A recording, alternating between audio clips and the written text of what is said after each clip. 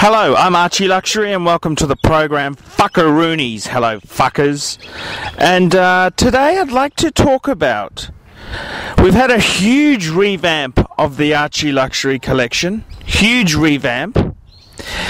And I want to talk about this, and I want to answer the question, does it mean, with Archie going for so many Rolex pieces, does it mean that Rolex is better than Audemars Piguet, Breguet, Vacheron, all those super high-end brands? And the answer is no. No, it doesn't mean, it does not mean that Rolex is better.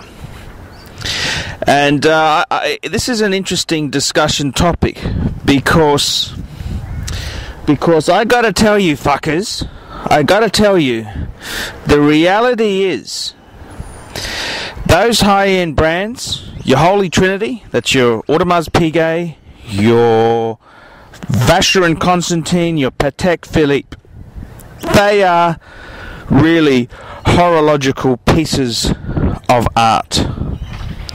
Your brands like Breguet, Jaeger-LeCoultre, Lange, they are also pieces of horological art.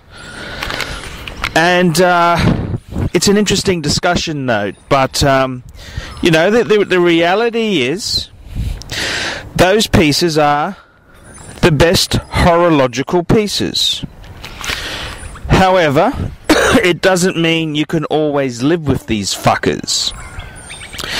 And whilst I bow my hat, tip my hat to these horological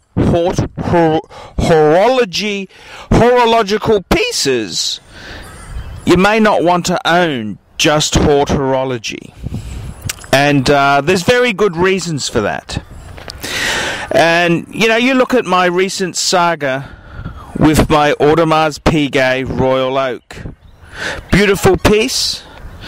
It's a Gerald Gentry design. It's a true classic. But it's an absolute bitch to live with. The repair from Audemars Piguet is going to set me back the price of a used Datejust. Okay? A used Sapphire Datejust. That's the sort of money it's going to set me back just for a service on it. And that's fucking, you know, that's the price you pay for having such exclusive pieces.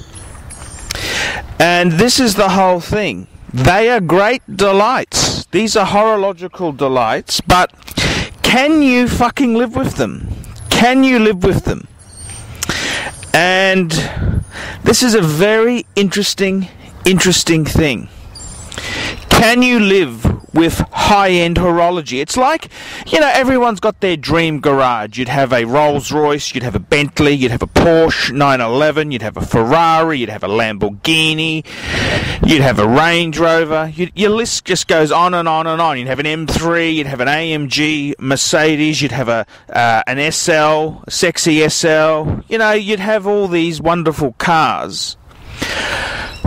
But when you want to go down to the shop to pick up milk, when you want to just go somewhere, you can't really take any of those pieces. Wherever you go with those sort of cars, you've got to park them properly. You need a garage. There are a lot of these supercars are wide fucking cars, so you can't park in a normal parking spot. You're scared of it getting dented, scratched, etc., etc. And horological pieces are the same. If they're on leather straps, the leather straps are delicate, they're expensive to replace, they're very, very, very expensive pieces to maintain.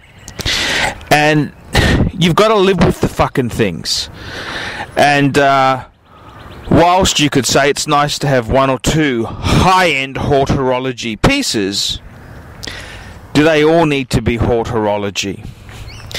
And this is what you need to ask yourself. So the honest answer is, with Archie's huge switch over to Rolex, does it mean Rolex is more superior? No, it doesn't. It doesn't.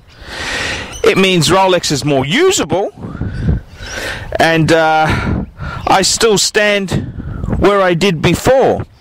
Those pieces of Haute Horology are the best, but they're also hard to live with. I'm Archie Luxury. Tell me what you fuckers think of that.